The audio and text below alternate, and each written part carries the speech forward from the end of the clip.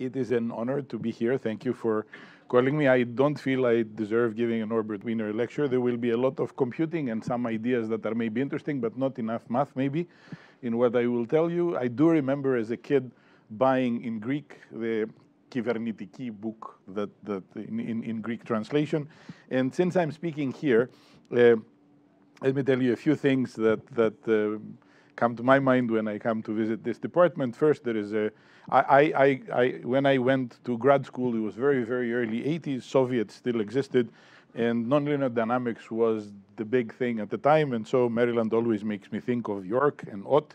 And there is a lot of people that, and a lot of what I will tell you will have to do with dynamics, because that's what's close to my heart. There is a lot of friends here. You may not know that your own Manos Grilakis was an undergrad chemical engineer. We were in the same undergraduate class before he became a mathematician.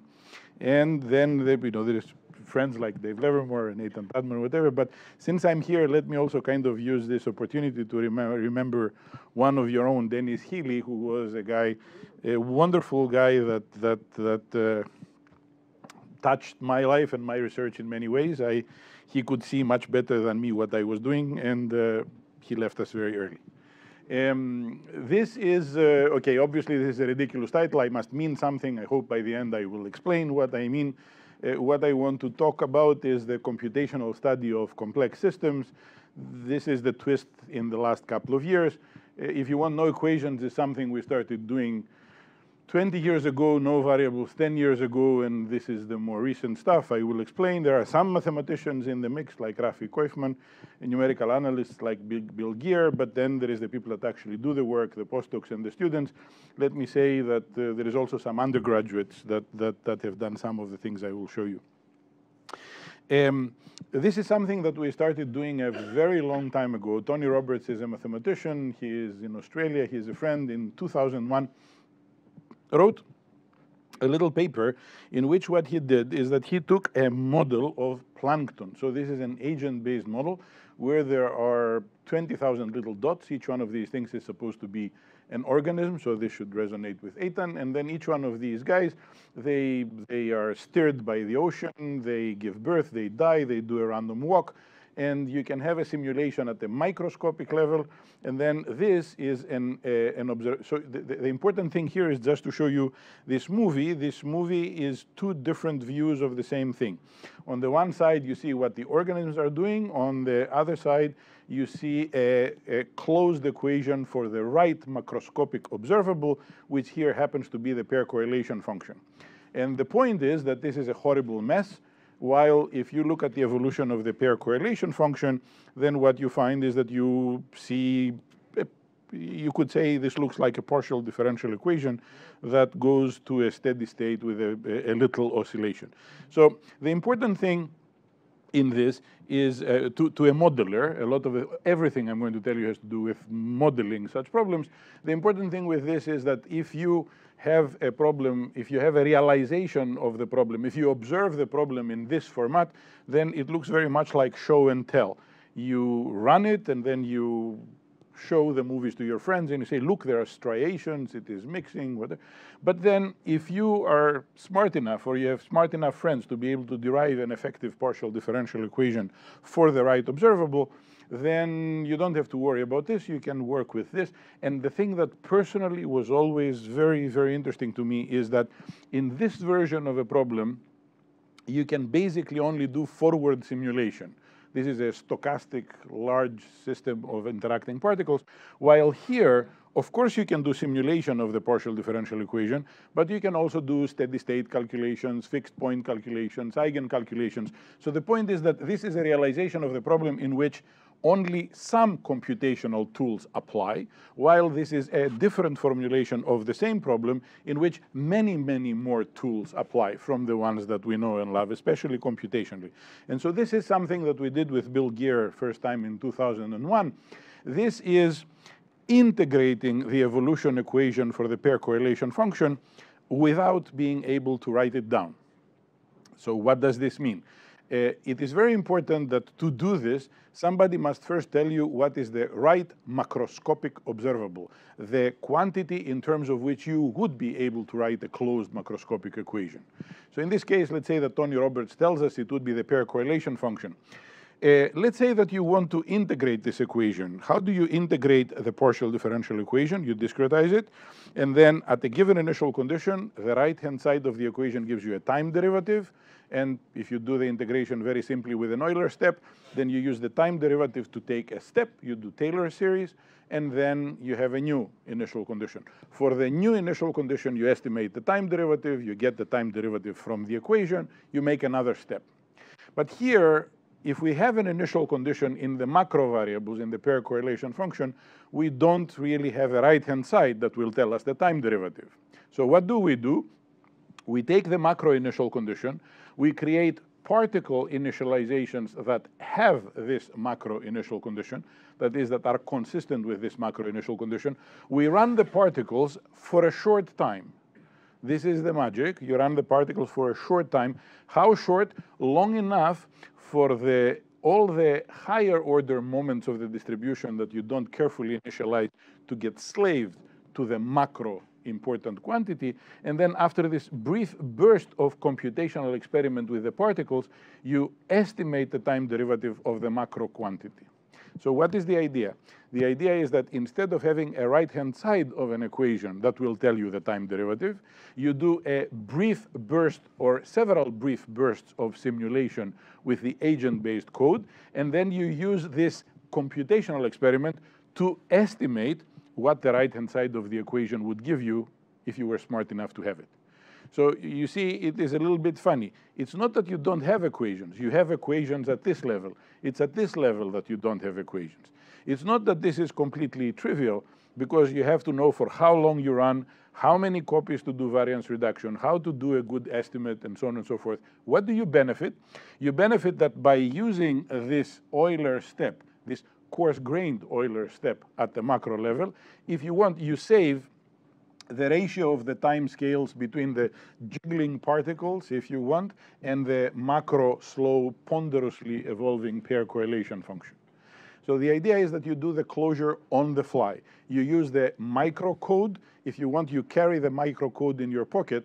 Every time you need something from the equation, you just design little bursts of computational experiments that give you these numbers. You don't get them from formulas, your inner products, your action of Jacobians. You don't get them from formulas, you get them from brief bursts of computational experiments. This is something that has been going on for a long time, and you can do nice numerical analysis for it. There is a lot of good work that has been done on such closure on the fly problems, if you want. The main point is that if you have a detailed simulator, bless you, or an experiment, and this is the key or the beginning of today's lecture. If somebody tells you what are the right macro variables, then you can use the idea that a macro equation exists to accelerate the simulation, or in general, the way by which you can extract information from the microscopic code. So it's equation-free in the sense that there is no explicit equation, closed form equation at the macro level. There is equations at the micro level, but in order to be able to work without equations, the first thing is that somebody has to tell you, you should look at the pair correlation function.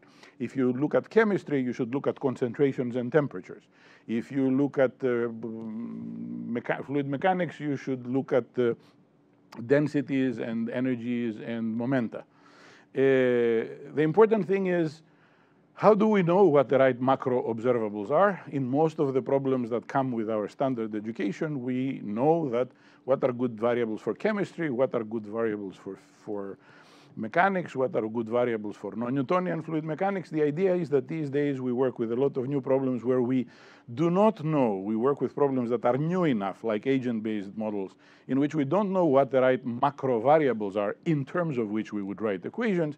And the idea is that we're going to use data mining or manifold learning techniques. My particular poison, since I work with Rafi Koifman, is diffusion maps, but it doesn't have to be diffusion maps, in order to be able to not only have no equations, but to not need to also know what the right macro variables are, get the macro variables also from the simulation itself. Where do good macro variables come from. Sometimes we know that we can use enough Fourier modes, we're going to get a good enough approximation of a function, or enough moments, we're going to have a good enough approximation of a distribution. Sometimes it comes from a lot of experience. Some people we know that somebody is particularly skilled at being able to, for example, all of us put our money in some fund, our retirement money. We believe that there exists a person that has a good idea in their head of which way the market will go, better than we. Or some other times you have, I don't know, you have Landau, and Landau knows what is the right phase field variable for a particular problem. So it could be experience, it could be brilliance, it could be that somebody understands why they choose these observables, or it could be that they have observables in their head, but they don't really know why they choose them. Anyway, the point is that it can come from either knowing a lot about a problem or working a lot on a problem. And then what I'm kind of preaching these days is something rather medieval, but interesting, which is instead of having the lot of experience or the lot of work or brilliance or finding brilliant friends that have the brilliance, is to try and use machine learning in order to get the right variables in terms of which we're going to make dynamic models. For 130 or so years, I think, one got good reduced variables by doing principal component analysis, singular value decomposition. You have very high dimensional data, three-dimensional. They live on a lower dimensional hyperplane. If we do singular value decomposition, then we can describe every point not with 3 numbers, but with 2 numbers. And around 2000, there is these little mini explosion, if you want. There is 2 back-to-back papers in science. One is about local linear embedding, and one is about isomap. And the idea is that now we can formulate a problem so that not only can we find hyperplanes, but we can also find and parameterize low-dimensional manifolds, so curved surfaces. And so the idea is that we have simulation data from a problem, we do something like this, and not only do we get we are able to find the dimensionality, if you want, of this manifold, but also get a parametrization of this manifold. And the point of the story is that the variables that can be used to parameterize the manifold, those would be good observables in terms of which to write evolution equations on the manifold. So the idea, again, it's a very simple thing. Sorry for kind of saying it again. Not only do you use manifold learning techniques in order to get a parametrization of the results of your simulation, but having the parametrization, you can use the equation-free ideas to develop dynamical models for what happens. And so this is my first example. This comes from a paper that was published last summer with Or Yair and Ronen Talmon and Rafi Koifman. And I told you that I'm a dynamical systems person at heart, so this is a Takens Bogdan of singularity. This is just a little example. This is what happens when 2 things go wrong at the same time. Like you drive and then you hit a pothole, and then at the same time the radiator explodes. So if you have 2 eigenvalues 0, and nothing else wrong, then this is an unfolding. This is the normal form. So this is please look, it's a nonlinear dynamical system. It has 2 variables, 2 parameters. All the problems in the world that have 2 things go wrong at the same time and nothing worse can be in the neighborhood of that parameter value, be mapped to this. These are all the possible physical face portraits that you can find. And the idea, again, this is at the heart of normal form theory in nonlinear dynamics. The idea is that you know the normal forms, and then you find what are the non-degeneracy conditions and the defining conditions, and then you know what will qualitatively happen in your neighborhood. No matter if it's fluid mechanics, if it is chemical kinetics, if it is a car that is hitting a pothole. But this is just my little example. I just wanted to show you what this looks like. And in what I'm going to tell you about now, I am really having a dynamical system that has some observables x, some state variables x, some parameters p, some evolution equation f, and some observation function g. And I really know nothing about them. I only know that I've done some experiments. So I just randomly choose conditions at which I will let the system run. And the system is a black box. And for each one of these conditions, Rafi Koifman calls them trials. For every trial, you measure a whole bunch of outputs coming out of the problem. You're not exactly sure what it is that you're measuring, but you're measuring a whole bunch of very rich outputs. How to think of this? Think of this as having a whole bunch of different initial conditions. You don't exactly know what initial conditions you're observing, but you set the parameter values, so you set the trial conditions, and then you measure a whole bunch of time series coming out of the box. This is Kalman, so we are really talking about doing nonlinear system identification. Kalman, who died a couple of years ago, and then in very early 91, this is my view, a little miracle happened. There is this guy, you can tell it's 1981 because of the hair. So this guy is an electrical engineer, and he writes a rather magical paper that says, if I have a linear problem, give me lots of input data and lots of output data, and what I'm going to do is that I am going to give you what is called a minimal balanced realization. That is, I'm going to create a linear problem that is a realization of yours. It'll be minimal. It'll have the smallest number of variables. It'll be, the word is balanced. It has something to do with robustness. It has to do with aligning observability and controllability subspaces. I'm going to give you, allow me to not correctly say robust. I'm going to give you a minimal robust realization of your system, a system that is, given these inputs, gives you these outputs. So this was done for linear problems in 1981, and I am showing you something that was done last year. So let's say that this is the parameter space. I don't really know what the parameters are or what their magnitudes are. This is a blind monkey. The blind monkey turns a knob, and you see this is more of a computer science talk. So the blind, forgive me, the computer scientist, please, I apologize. Okay, an engineering talk if you want. So the monkey turns the knobs, and then a dart gets thrown somewhere in parameter space, let's say at the blue conditions.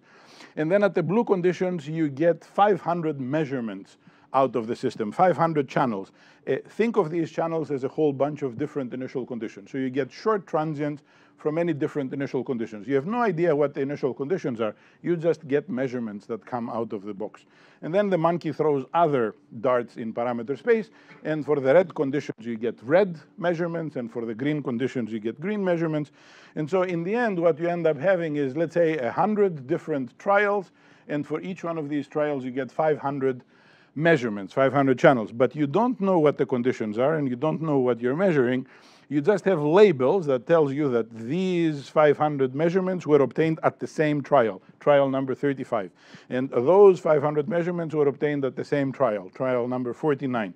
So 100 times 500, you have 50,000 hairs. And these 50,000 hairs, the blues, the only thing you know is that the blue hairs were observed together. And the red hairs were observed together. And you don't even really know that they're red or blue. You just have labels. You know, these are the hairs that were observed in experiment number 19. And those are the hairs that were observed in experiment number 29. And so now what you do is a little manifold learning. You take all the hairs, independent of what experiment they come from. For the problems that I'm going to show you, the hairs are two-dimensional time series, two variables as a function of time for 10 seconds. So you take these hairs, and what you do is that you may want to think principal components, or you may want to think diffusion maps. What you do is that we try and create a geometry on which these hairs live, independent of what experiment they come from. So I try to think of a politically not too incorrect analogy for this. So let's say that the experiments are cities in Europe, and you get 500 people from Stockholm, and 500 people from Zurich, and 500 people from Athens. And let's say that the people in Stockholm, you might expect they're taller and blonder. And you may expect that the people in Athens are maybe shorter and have curlier hair. So first, you don't think of where everybody comes from. You just create a geometry for all the people, independent of what city they come from. And then you color them by what city they come from. And you get something that looks horrible because, let's say that the blue ones are tall, blonde people. So there is tall, blonde people in Stockholm, there is also tall blonde people in Athens, but they are much fewer in Athens than in Stockholm. And at the first iteration, we have just looked at whether people are tall and blonde, and we did not look at all about where they come from. Having constructed this geometry then, what we do is that we take all the people from Stockholm. You see, there is many tall blondes and a few shorter, darker hairs. And all the people in Athens, many shorter, darker, curly hairs, but also a few tall blondes. And then what we do is that we do an earth mover distance between the ensemble of the Stockholm people and the ensemble of the Athens people. And having done this, we now have an idea of how far experiment 19 is from experiment 25. So next time we're going to do this iteration, what we're going to do is that we're going to take the hairs, and every time that we're going to compare a hair with another hair, a measurement with another measurement, we will not only look how far they look from each other as time series, but we will have an extra entry that will say, yes, you are tall blonde, but you come from experiment 19 that had many tall blondes. And yes, you are tall blonde, but you come from experiment 25 that had very few. And so, if you want, we are creating now a more informed metric or a more informed geometry, so that first we work only with the hairs, then we use this in order to get a sense of the geometry of the trials.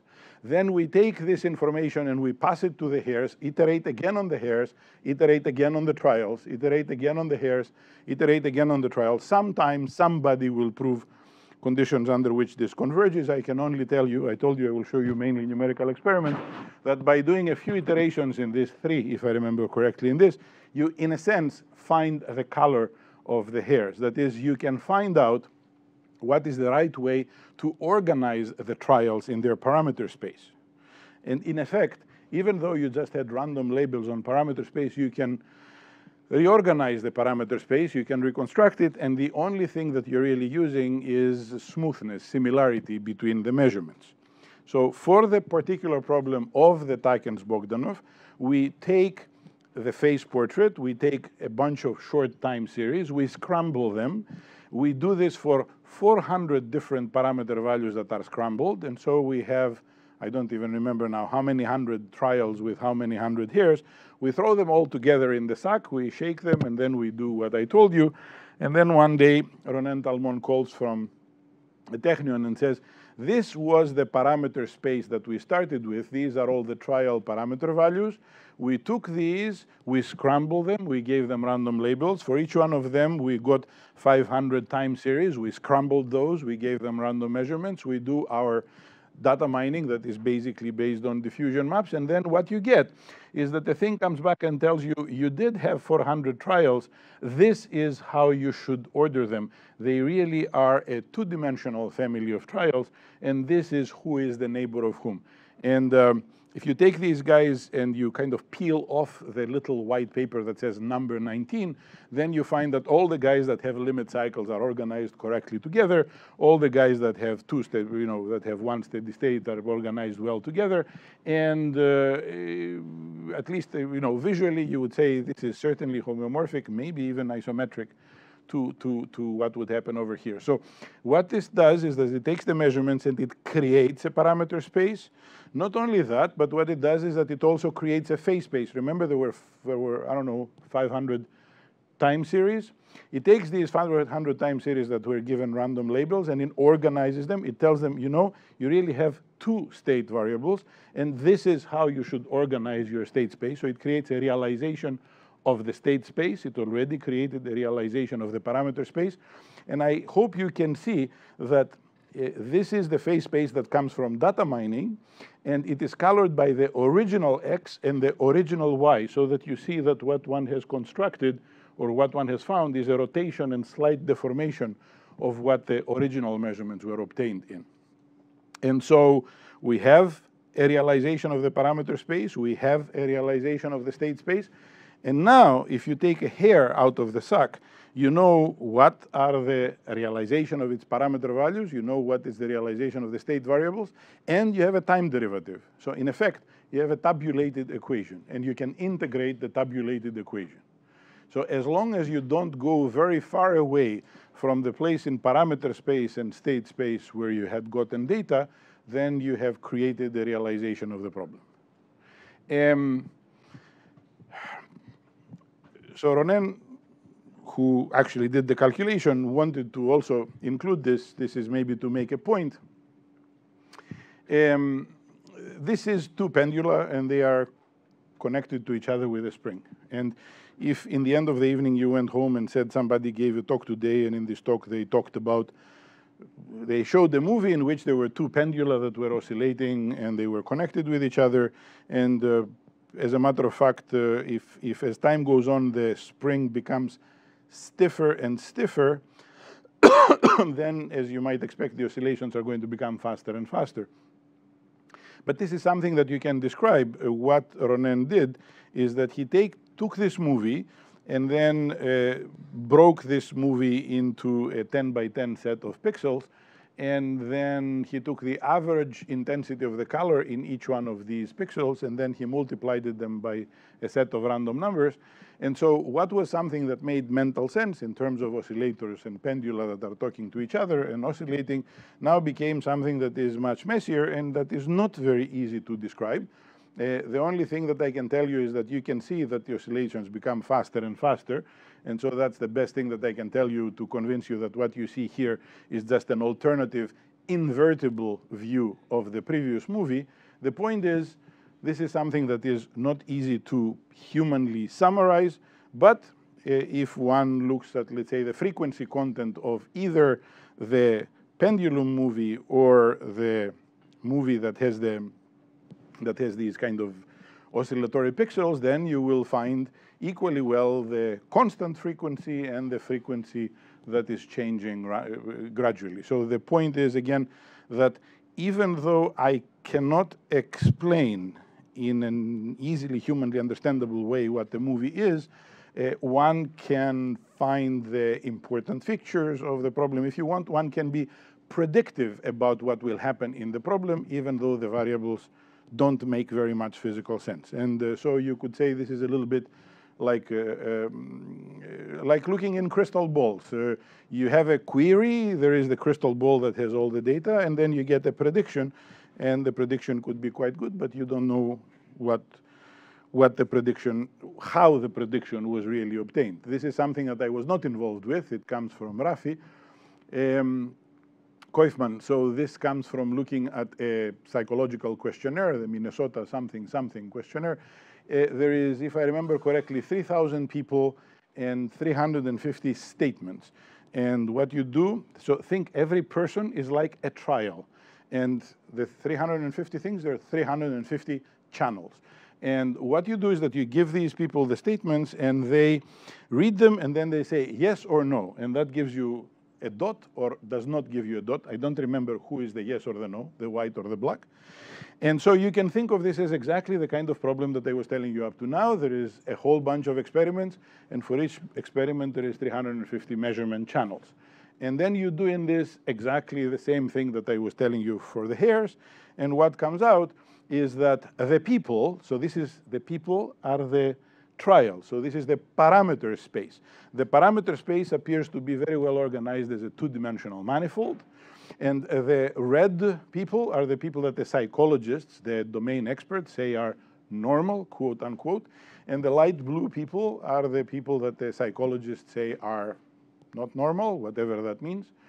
And this is also scary because all of this is done without knowing who the people are or what they answered yes or no to.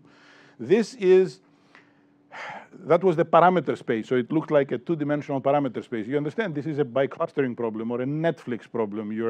You have people and movies, and they tell you what they like and they don't like, and then you can create a biclustering of both the people and the movies. So you can have classifications of people and classifications of movies.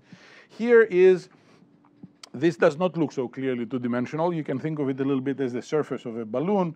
The red questions are the questions that the normal people answer yes, and the non-normal people answer no. The blue, light blue questions are the questions where the non-normal people answer yes and the normal people answer no. It's really interesting when you peel off the little paper that has the number for these light blue questions. See, 408, I'm apt to take disappointment so keenly, I can't put them out of my mind. I'm often sorry because I'm so irritable and grouchy. I hate going to doctors even when I'm sick. I forget where I leave things.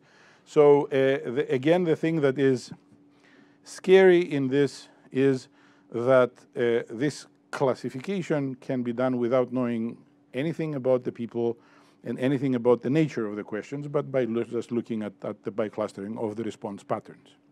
So this little vignette, so there's two vignettes in what I'm telling you. This one was about no equations, no variables, and no parameters, okay? And now, and this is a collaboration with started with a couple of people in Germany, I want to tell you a little bit about the no space and no time. So in 1979, was it 79? Good. When was it that the embassy in Tehran was abandoned to the Iranians? 79. So in 1979, we Americans, I also am American now, left the embassy in Tehran. I don't know how many of you saw Argo. And what they did not expect that they would have to leave the embassy, and then in the end they didn't have enough time to burn the secret documents, so they shredded them. And what the Iranians did is that they took a number of people that Wikipedia says were skilled carpet weavers, and they put them in a room, and they said, you don't get out of the room unless you can kind of put the shreds together again. And indeed, the people, I don't know how long it took, but they did put the documents back together again. And actually also, in 2001, I think, 2010 or 11, DARPA had a shredding contest. What they did is that they took 5 different documents. One of them was a handwritten memo, one was printed, one was a sketch, and they shredded them in different ways, by hand, by putting them through a shredder. They put the pieces on the web and said, whoever puts them back together again gets $50,000. And within a couple of weeks, there was a company in San Francisco that got the $50,000. And it is surprising because it is kind of easy. Remember, again, I told you I'm more of a dynamical systems person. So look, this is exactly the same problem, but now this is a partial differential equation in space and time. This is a Ginzburg-Landau in some parameter settings. And then what you see is literally the output of a printer, a spatio-temporal behavior over some time. And what you do is that you take exactly this piece of paper as it comes out of the printer, and then you pass it through a shredder, and you're ending up with a few hundred time series. And so you take these time series and mix them, and you get this. And so 2 time series that were very close to each other in space go very far from each other now in space. And the main point of the exercise is that if you think of each one of these time series as a data point, and then you do diffusion maps on these data points, or again, your other favorite manifold learning tool, then what you find is that you can find a good parametrization of all of these guys. And it actually turns out that for this problem, the leading diffusion map eigenvector happens to be 1-to-1 with physical space. So if you take these 512 time series and you look at their component in the first principal component, and you just sort the values numerically, then what you do is that you get space back. And when you do this, you see also, you don't actually get space, you get a flip of space, because minus an eigenvector is also an eigenvector. So this is not that picture, but it is that picture flipped. So what this tells you is that if I have time series measurements on an attractor, but I do not know where they are in space, I can still use smoothness and similarity and machine learning in order to reconstruct space from the measurements, even though I don't know what space is. Actually, to be more careful, this is the same picture. I'm now becoming more and more medieval. First I tore a page, now I'm tearing a book. This is a 2-dimensional problem in space, and this is the time direction. What we do is that we take this and we push it through a meat grinding machine so that we get 200 by 200 time series. We mix all of these time series. We don't know if they come from a 1D problem, a 2D problem, a 3D problem. We do diffusion maps, and what we find is that it comes back and tells us that you're 40,000 or 400,000 or 4 million time series. They actually are a 2-parameter family of time series. This is how they should be organized. And if you actually look at this, now it is very clear you don't reconstruct a space. You reconstruct something that is 1-to-1 with the original space. It is slightly deformed, and if you look at it again, if you look at it carefully, you will also see that it happens to be flipped. So the idea again is that if we have data and we do not know how to organize them in space, this is a funny statement. If we lost the X and Y of where the measurements were taken, then we can get them back. Here is a place that I would hope would interest some of you, a place in which we actually do not have a physical space. So this is a network. This is a network of 512 neurons. It has something to do with an NIH grant that has something to do with the suprachiasmatic nucleus. That is not so much the point. Just think of it as a large set of 512 sets of differential equations. Each set is 16 differential equations, and they're all coupled to each other in some weird way. It's not all-to-all, it's not small world. This is just a messy network, and they just happen to all of them be synchronized, and you look at them, you look at the 512 different trajectories, and you do data mining on these 512 different trajectories, and your code comes back and tells you, you know what, these 512 different trajectories, they really are a 2-parameter family of trajectories. So what does this really tell you?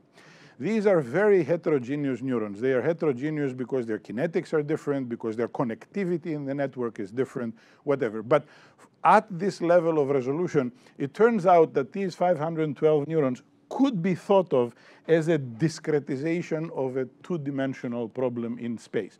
That is, there are features, 2 features of the neurons, phi1 and phi2, that come out of data mining. And if 2 neurons have phi1 and phi2 that are close to each other, their entire time-dependent behavior is close to each other. So in effect, this gives you a good embedding space for the network. It's not a physical space, but for all practical purposes, you could use this space. Consider this is very interesting. If the problem can be described in terms of 2 variables, whether you have 512 points or 50,000 points or 500,000 points, as long as you have a good enough discretization, you're going to get the same behavior. So in effect, what I am telling you is that one can use such tools in order to figure out if there exists an interesting space in which to embed the network in such a way that then one can make a reduced model of it. There is an extra little twist.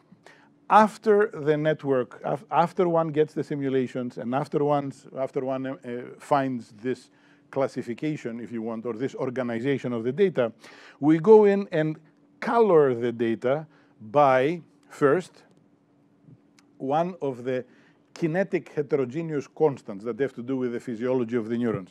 And it turns out that this kinetic constant that is heterogeneous along the neurons is very roughly 1-to-1 with one of the observed space variables. And then we color by the degree, the connectivity degree of the neuron in the network, and that happens to be 1-to-1 with the other direction. What is this supposed to say?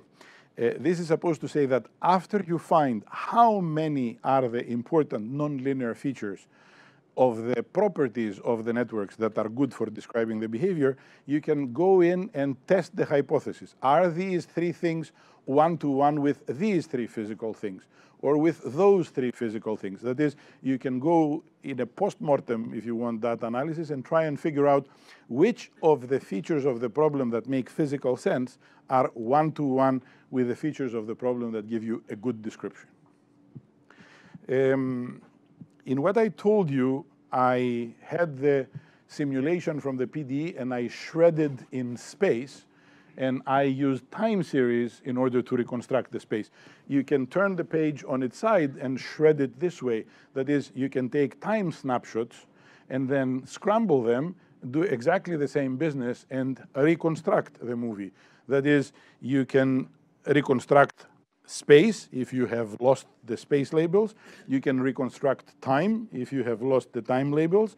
And actually, there's no reason to do it one way or the other way or sideways. One can take some sort of cookie cutter and take little patches of space-time.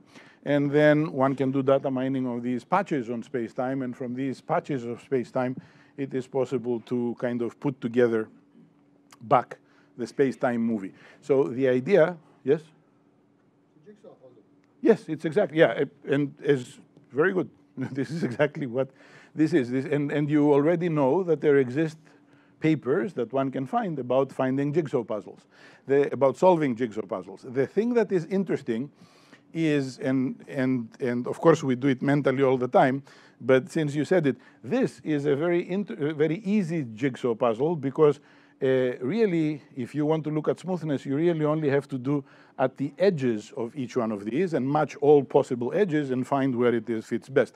But what would happen if these guys were not beautifully tiling the plane, but they were overlapping, they didn't have perfect edges, and so on and so forth. So it can become more and more messy, how you would take many different slices of something like that and pull them together. This one is the easy one, exactly as you said. This is for fun, because I had German collaborators in this. So this is Germany, and what I am showing you is 7 cities in Germany, and this is a shredding of the geography of Germany.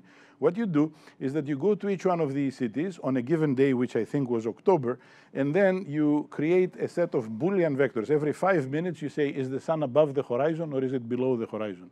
And you get these guys, and then what you do is that you do diffusion maps or even principal components, and then what you get is Germany back. It's very easy to see, if you do it, that there exists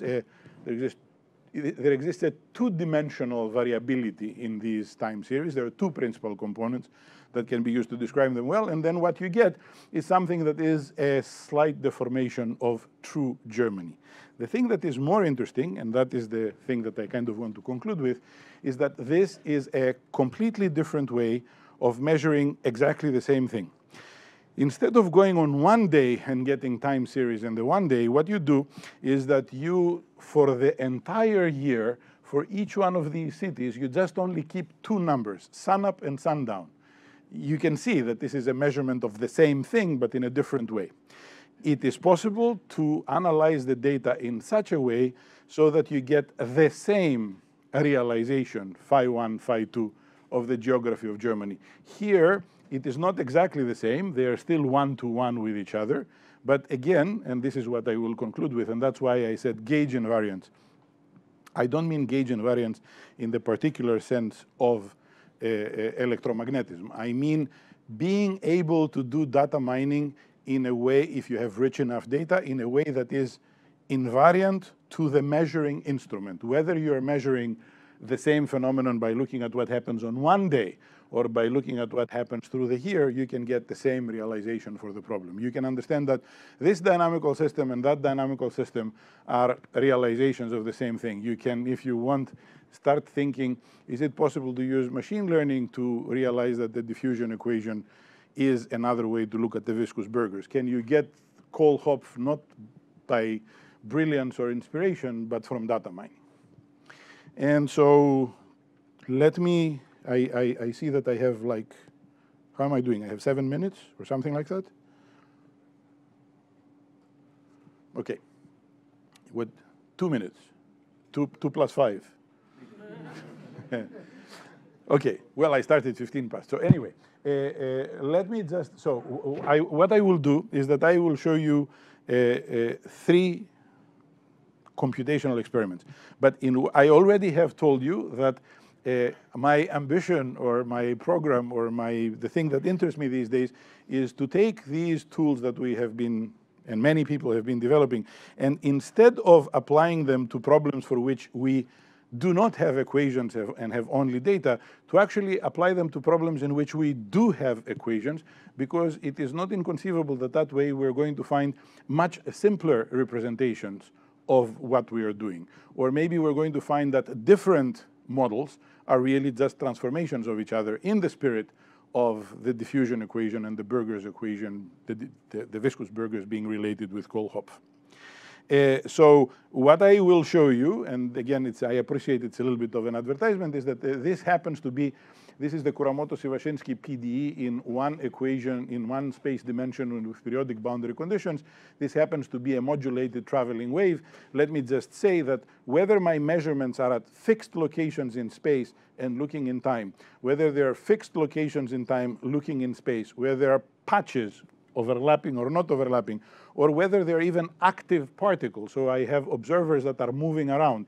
As long as I can do my data mining in the right way, then I can figure out that it is the same attractor.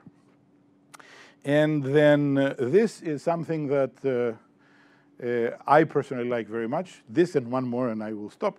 This is a two-dimensional Ginzburg-Landau. This is 2 dimensions in space, x and y, and this happens to be, don't look at that part, look only on this part. This happens to be one of these, you would call them spatio-temporally chaotic regimes. You see there is regimes that are kind of laminar, and there is places that are messy. And this is one of the fields. The PDE has several fields. This is one of them. And I want you to see that down here there are some funny colors. The colors come from data mining. The colors are such that if they come from looking at short time series evaluated at that point. If things have the same color, then they are more or less around the same location on the overall attractor of the partial differential equation. And so I am playing it again. You can think of this as cities. And then the red are the people that go to work, the blue are the people that go to eat, the yellow are the people that are kind of taking it easy. And now this is the representation of the dynamics in physical space. This is the representation of the same dynamics, but in activity space. And what you see above here is the PDF of how many people are eating, how many people are working, how many people are taking it easy. And if you look at it in this format, then you will kind of agree with me, this is just tempting, and I don't have anything more to show you than the movie, that this looks a much more organized and almost periodic or slightly quasi-periodic behavior. So again, the important thing is to be able to go back and forth between different representations of the problem. As a matter of fact, this is something that I also very much like. If you're sitting on a compact attractor, then you can go forward in time or backward in time forever. What you see here is one of these one-dimensional Ginzburg-Landaus. This is activity as it plays in space. This is the space of activities, and this black curve, this snake as we call it, this is where physical space happens to be at that moment. So in the movie that I will show you, here you will see if you sit at some place in space, what activity occurs as a function of time. While here, if you sit on one activity, you will see where in space does this activity occur at that moment in time. So this is characteristics. It is not a very beautiful movie. I kind of apologize for this. But again, I want you to get the sense that there is something that is periodic or slightly quasi-periodic here. So again, the idea would be that machine learning may provide us interesting tools for looking at the things for which we already have models, but maybe more complicated models than necessary. And here is my last movie, and I will show this and stop. This is a two-dimensional, again, Ginzburg-Landau in space. This is for parameter values in which you basically get fronts. This is for parameter values where you get fronts, and then down here you get oscillations. These kind of solutions are called chimeras, especially people that play with networks know them a lot. There is some part of the domain in space where something happens, and then another part in which something different happens. And this is a regime where part of the domain is quiescent and part of the domain is spatiotemporally turbulent. This is a snapshot. What I'm going to show you and stop with, and just think of it as something beautiful, is instead of looking at spatiotemporal mess in 2 dimensions, this is exactly the same movie, but it is played not in terms of what happens in space, it is played in terms of what types or activity are happening all over space. I am not really telling you what these parametrizations are. They come from machine learning, from diffusion maps. I just want to just visually tell you that A, this looks very much like swarming, and B, these are the projections of the attractor. And for those of you that play with dynamical systems, I hope you would kind of agree with me that looks very Shilnikovish. There is a homoclinic connection, which in the one direction has a real eigenvalue and in the other has a complex conjugate. Again, my point is, and I will stop here, that I think that these tools are not only good for problems where there is data and no equations, but I think they're also good for problems where there are equations. Now, I am done. I was in Princeton and I moved to Hopkins this year after 31 years. One of the good things in Princeton is that, also in Hopkins, is that you have a lot of classicists around. So I don't know how many of you know Jhumpa Lahiri. She has a Pulitzer Prize. And after many years of writing novels, she wrote a book that's called In Other Words. And if you think about it, what is the main idea? What is gauge invariance? Representing the same thing in different ways. In music, you can transcribe a piece and play it with an orchestra, or you can play it with a quartet. In literature, you translate. It is the same ideas, but in different words, right? And at some point, she decided to start writing in Italian. She was married to an Italian. And think of it, it is really interesting to get somebody who speaks English and he has a Pulitzer Prize in literature to decide to start writing in another language. And then she writes a book about it. And after she writes the book about it, it's a wonderful book. It's beautifully crafted in Italian and translated. I read it. It's very interesting. But at some point, it becomes, for me, I'm a Philistine, a little monotonous, because it just talks about how difficult it is to write in a different language. It is not easy, right? All the nuances and everything. And before I put the book down, I look at the afterword, and it really amazes me. In 1939, 15 years before he died, Henri Matisse began to move away from traditional painting and develop a new artistic technique. It involved cutting up pieces of paper that had been painted in gouache in various colors. Matisse then combined and arranged them, different pieces, to create an image. He fixed the elements first with pins, then with paste, often directly on the wall. He stopped using the easel, the canvas. His main tool became a pair of scissors rather than the brush. The method, a sort of synthesis of collage and mosaic, arose out of limitations. The eyesight of the 70-year-old painter was not going well. He had an illness. He couldn't stand and work, and so on and so forth. Last paragraph, and I will let you free. The images on paper were more simplified, crude compared to the ones on canvas, but they required painstaking, complex workmanship. One recognizes the hand and the eye of the painter, but they have changed. We follow the thread between the new method and the earlier paintings and are aware of a turning point, a radical move. Matisse said the conditions for this journey are 100% different. He compares his method, which he called painting with scissors, to the experience of flying. I read this to Rafi Koifman. He says, I have a code that does that. Thank you.